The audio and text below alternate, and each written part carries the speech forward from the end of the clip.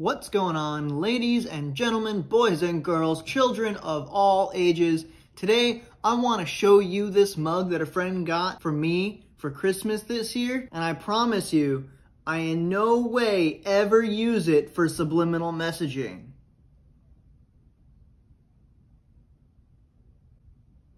So, for today's Wildlife Wild Fact, we are talking about cuttlefish. Cuttlefish are absolute masters of disguise. They can change the color of their skin or even the texture of their skin to blend into any environment in the ocean. They do this by using cells called chromatophores in their skin. If you like the Wildlife Wild Fact, tell me in the comments below if you would cuddle with a cuttlefish. As always, to learn more about cuttlefish, check out the links in the description below.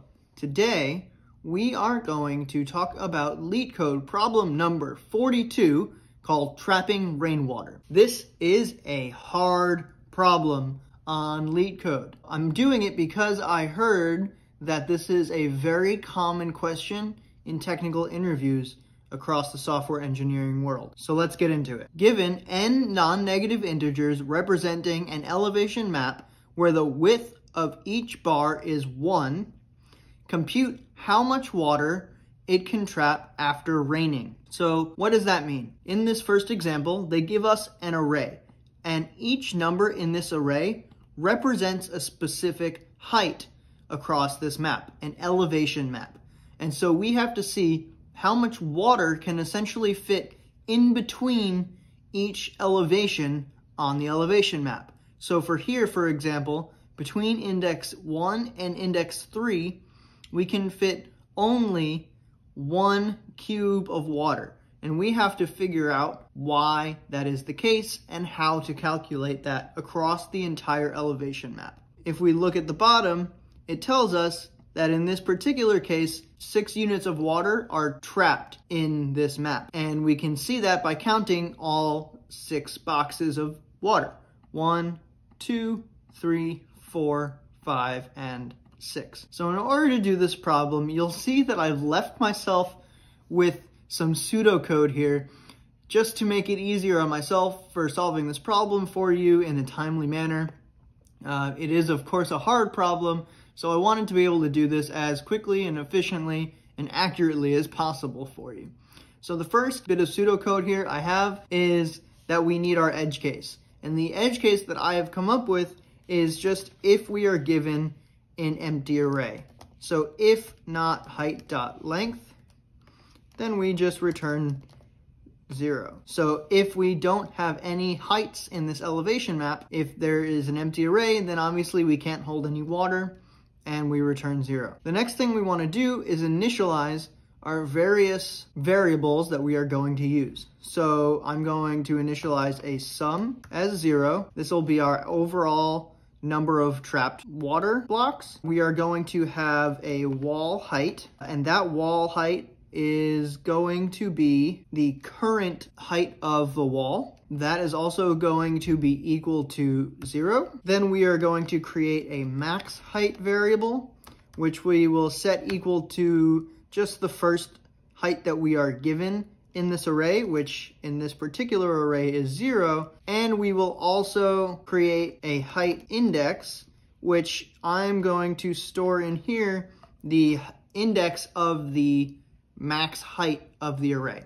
So the first thing that we want to do is loop through and find the index of the highest, wow, what a spelling error on my part, the highest height in the height array. I'm going to go through height while I is less than height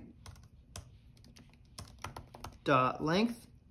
You'll notice this is the sort of problem where if you type a word enough times, it really starts to look wrong. So if by the end of this problem, height looks incredibly wrong to you, I do apologize. What we want to do is calculate the height of the highest elevation in the array. We want to say if height at I is greater than max height, then we want to set max height equal to height at I, and we also want to set the height index equal to the current index that we are at, and that is what we are going to use later on in the problem. The next thing that we want to do is loop over all of the heights until we reach that highest height at the index that we just calculated. The reason for this is because this will essentially tell us the maximum, the highest level height we can achieve as we go through this array. So I am gonna say if the current height is taller than our wall height, we want to set the wall height equal to the new current height. What we want to do otherwise is add to the sum the difference between the current height and wall height. So what this is going to do is give us, if there's any water in this particular area, it will give us the amount of water that can fit in that area. But keep in mind, we are only going up to the current highest index. So I apologize, this should be up to height index, not the length of the height array. I apologize. And actually we want to go up to and including that index.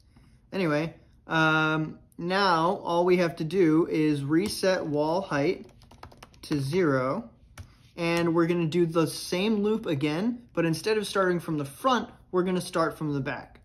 If you look at the example again, you can see that we're going from initially from index 0 up to index 7, and now I want to go from index 11 to index 7, so going backwards. So I'm going to say for let I equal height.length minus 1, and we're going to go while I is greater than or equal to height index I minus minus. And we're going to do the same calculations as before, so I'm just going to do a shameless copy and paste in order to find the amount of water that can fit in any given elevation. And at the very end, all we need to do is return the sum. We submit the code, and there we go. We get the right answer, and of course, there it is, ladies and gentlemen. That was question number 42, trapping rainwater, our very first hard LeetCode problem on the channel. I hope you enjoyed it. If you have any questions, please don't hesitate to ask them in the comments below. I'll see you next time.